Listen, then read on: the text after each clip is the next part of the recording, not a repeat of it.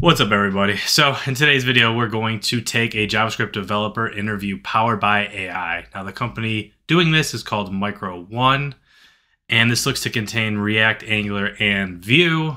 I don't know Vue, but how hard could it be? Let's see how we do. Hello, I am Micro One's AI interviewer. Welcome. I'm excited to get to know you. Could you briefly introduce yourself? My name is Ryan Lesson. I am a senior software engineer.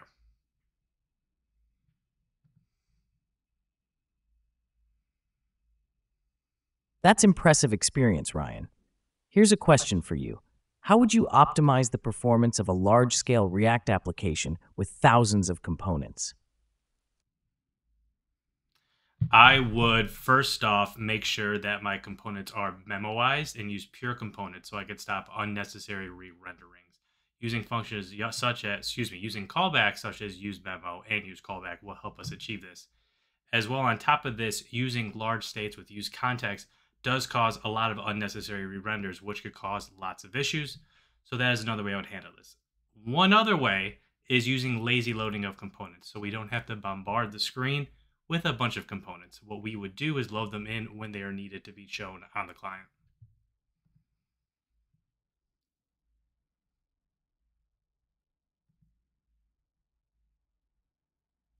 Takes a second. Your approach to optimizing performance in a large-scale React application is comprehensive, covering memoization, pure components, and lazy loading. Now, could you discuss how you would manage state in a complex React application to further enhance performance and maintainability? Yeah, sure. I wouldn't use the built-in use context. What I would use is use the Redux npm package to help manage the complex state. Usually how I kind of slice these states out is usually by page, or we could kind of do it by feature. But mostly I kind of build my store around each kind of page having all the state on it. And how do I decide if state is needed? I really make sure that if this is something very trivial, we could use it as local state. If it's not, we could have it on the store. Also, I like to use side effects for calling APIs and things like that. So to do that, I use a library such as React Sagas or any other library that helps me trigger side effects there. I also make sure to have my Redux, when I'm dispatching, be very declarative. I don't want to have that reactive properties where if I declare an action, there isn't any other triggering of a new action, causing that kind of reactive approach and causing, again, going through a chain of basically sending one dispatch and having multiple things happen. Let's see. Thanks for your detailed explanation on state management. Can you discuss how you approach testing in React applications, particularly for components that manage complex state or side effects? Yes. One thing I could do is use a testing library where I could test exactly what the dispatches do by mocking these types of things. So what I could do is having mock dispatch calls happen. And when these mock dispatch calls happen, I could see what type of state is added to the store. Also, mocking API calls to make sure that any side effects or things like that that are asynchronous, we are keeping track of.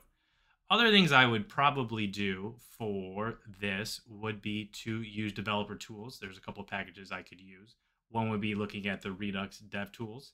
That gives me a very, very good look at everything happening with Redux, the store management, and it allows me to go back and forward with using state there. So I'm able to see a lot of different things happening when I'm dispatching actions or the store state is changing.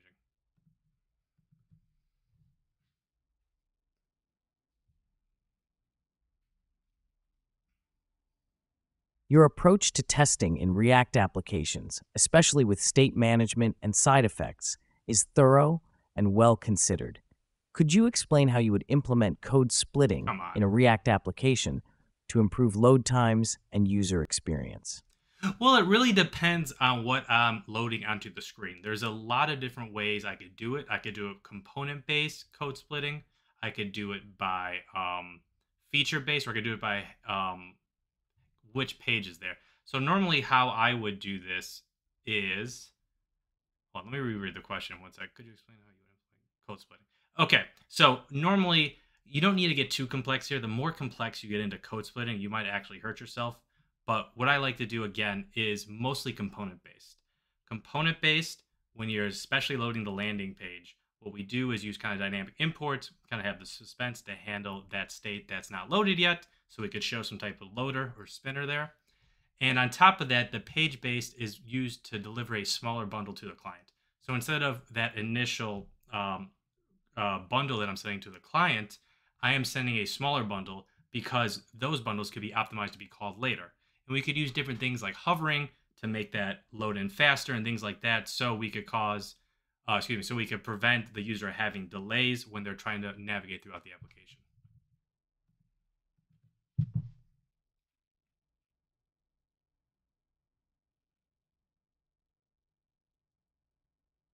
Your approach to implementing code splitting in React is well explained, focusing on component-based and page-based strategies to optimize Yep, load yep. times. How do you handle internationalization and localization in your React applications to ensure a seamless user experience across different regions? Well, usually what I would do is find the best library. The only library I've really used is LingUI here. So what we do here is essentially have this library and declare constants and have the library based on whatever locale the user is specified. We have the library translate all those constants to that language. And anything that needs further translations, for larger companies, you have full localization teams a lot of the time to help you with these translations. But just using basic translations from libraries such as LingUI or something similar can help you with most of the basics there.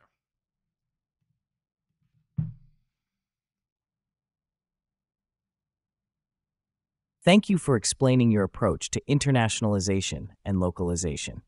Could you discuss how you implement dependency injection in Angular to manage services and enhance application modularity?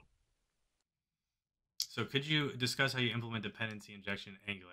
So really all dependency injection is that the dependencies are injected into the component at the time that is needed.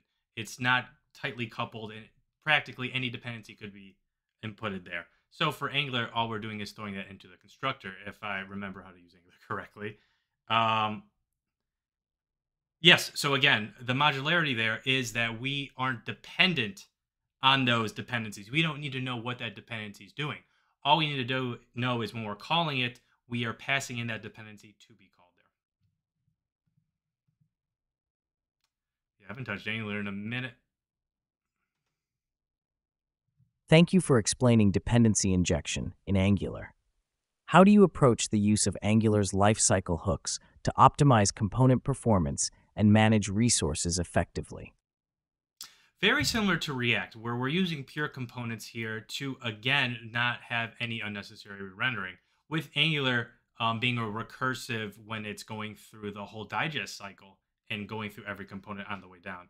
Hopefully, Angular still does it. I haven't touched that since, some random version of AngularJS, and it's definitely not up to date. But I'm assuming if that's how it works, the digest cycle ones, and it kind of recursively comes down. How you manage that is, again, you want to make sure that you're preventing state to happen.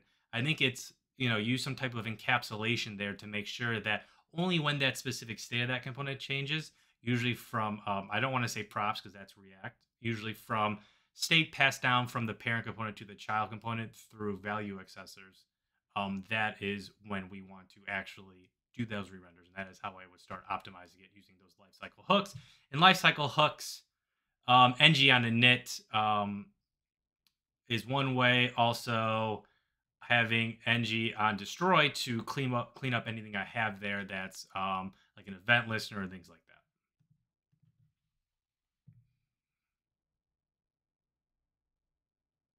Is it Vue next? Vue is going to be tough. I've never coded Thank you with for Vue. your detailed explanation on optimizing component performance using Angular's lifecycle hooks. Can you explain how you would implement change detection strategies in Angular to further enhance application performance? Oh God, I haven't done this in a while. Hopefully this comes to me in the next 2 seconds of how I used to do this with change detection. Essentially, things need to be either in Angular scope or outside of Angular scope, maybe, or is that even Angular JS? I'm thinking there. Change detection, basically, all we're doing there is making sure when the value changes, we cause a digest cycle to re-render all of our components. Um, that's essentially it. There's probably other change detection strategies there to do different things like that. Like, for example, only change when maybe the values that are passed into that component changes or things like that. But that's about all I know because I can't remember.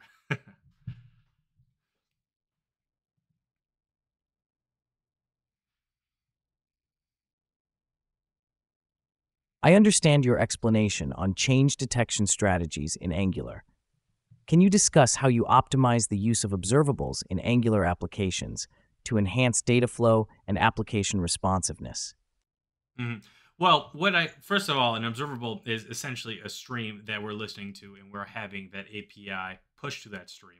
And then it could push to that stream, and we listen to that, and then it could also push when it closes and things like that. Usually, what I do here for optimization is using things like RxJS library. They give you a lot of good tools there. God, a lot of these functions name escape me what you could do there, but you could do things like hot and cold observables, where essentially you're are you keeping track of everything that's pushed there, even though you're not observing it, or you're only getting the data when you're actually observing it. And others are, for example, like replay. Um, but again, it's actually not really observables that are the most useful because there's a subscriber and there's two parts of the observable. There's one that pushes to the observable and the one that's actually observing it. And then I think it's a subscription or subscriber that actually does both, which I use quite a bit when I used to build these observables within Angular.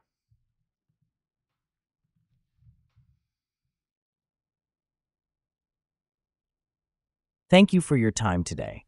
It was a pleasure Oh, discussing no your Vue technical questions. All right. experience Hopefully, I and asked them, insights with answered you. them quick enough to move on. All right. Let's see what my results are. Please don't paywall me or anything here. Come on.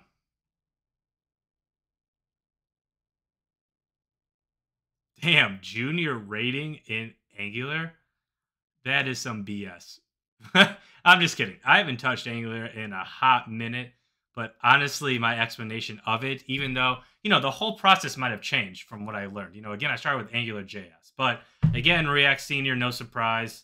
Software skill, excellent. What does that mean? The candidate demonstrated a strong command of the English language I mean, that's just the English language. What does that even matter? Anyone could kind of get through these if they could just speak English decently well. But yeah, demonstrate a strong understanding of React, particularly in optimizing performance through memorization, pure components, and lazy loading. Nice, nice. You know what? We're gonna go through one more if we can. Let's that's it. All right, looks like they want us to log in now, so we'll just do that one interview for now. I'll probably tackle a JavaScript one next. I probably should get at least senior level or better. I wonder what the levels are. Is there a level above seniors? If there is, I hope to get it. All right, what do you guys think of this type of AI-powered interview? This is a very innovative way to help filter candidates and make sure that you're knowing what's going on there when you push them through to that actual in-person round or that round where you actually have a human there instead of AI conducting the interview. All right, that's it for this video. Let me know what you think in the comments and take care.